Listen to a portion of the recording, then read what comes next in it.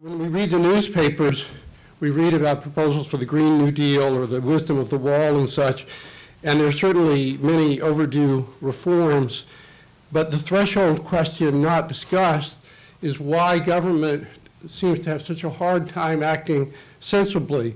The poster child for this was the $800 billion stimulus that President Obama got from Congress in 2009, much of which was to be spent on infrastructure. After 5 years, a report came out saying that barely 3% of it had been spent on transportation infrastructure. And the reason for that, as Obama noted, was that there's no such thing as a shovel-ready project, i.e. the President of the United States didn't have the authority to give the permits to spend the money to fix what everybody knew needed to be fixed.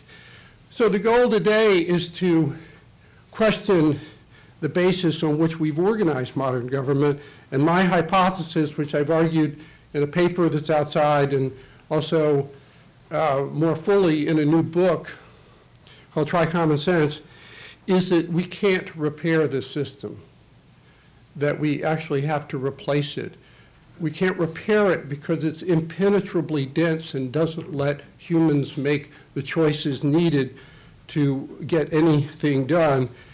One of its side effects is it makes people on the ground also feel suffocated. One of the reasons I think that they voted for Donald Trump.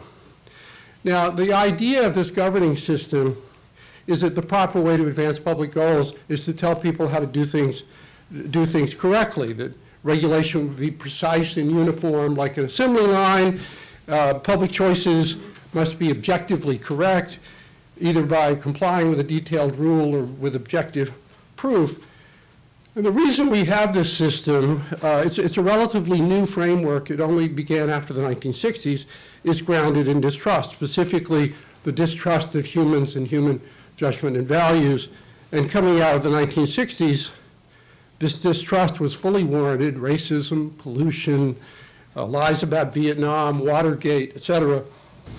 And the whole idea we would have this sort of modern system of government where we would avoid bad values by eliminating values altogether.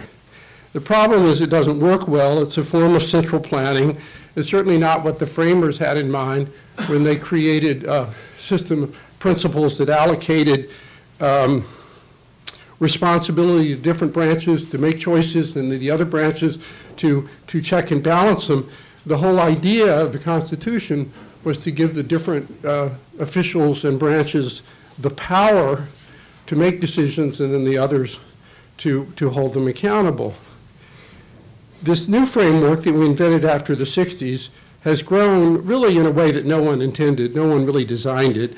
It's now about 150 million words of binding federal law and regulation. It far exceeds the capacity of humans to understand it. Even companies with thousands of lawyers like JP Morgan, constantly running afoul of it. They can't comply with it. Daily life has become a kind of minefield. Teachers are told never to put an arm around a crying child. Bad joke can get you fired. Doctors and nurses spend half the day filling out forms that no one reads. And Americans have now been trained to go through the day asking themselves, can I prove what I'm about to do is legally correct? And it's suffocating to people.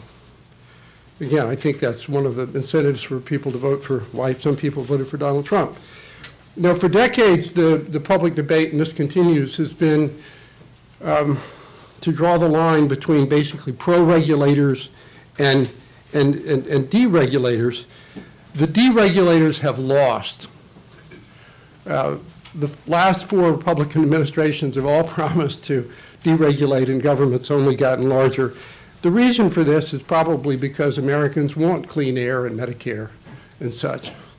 So I think they've been arguing about it in the wrong dimension. It's really not what government does as much as how it does it, and that is not allowing people to make sense of their own daily choices. I've written a paper for the forum. It's available somewhere in the back. But in the paper, I look at modern bureaucracy through the lenses of 3 disciplines. And in each case, the structure of modern government is indefensible. It violates the basic truths of what everyone agrees are the premises of those disciplines. So in economics, for example, this system doesn't leave room for people to adapt. It makes trial and error basically illegal.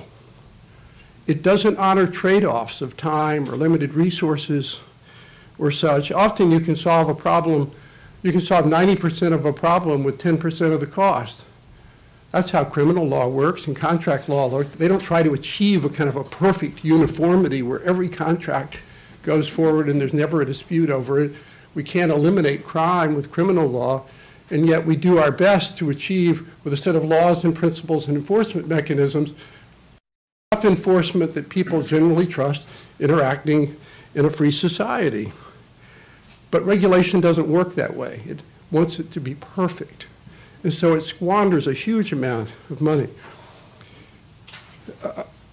In psychology, and this is something I learned more of, actually, after I wrote my recent book, I found some material by a professor named John Sweller and his teams at the University of New South Wales.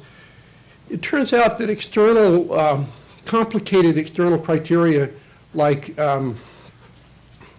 checklists, for example, or bureaucratic rules, actually use up what's known as your working memory. So, and that's the conscious part of your brain. It actually has limited capacity to deal with very many ideas at the same time.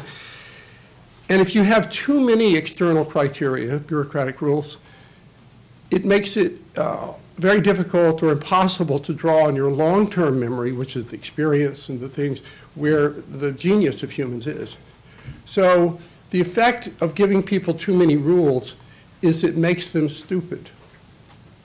It actually makes people not be able, all those stories you read about in Kafka and Dickens and such, it's not that people are trying to be mean, it's just that they can't even access their empathy. So we've created this system that's actually anti-human.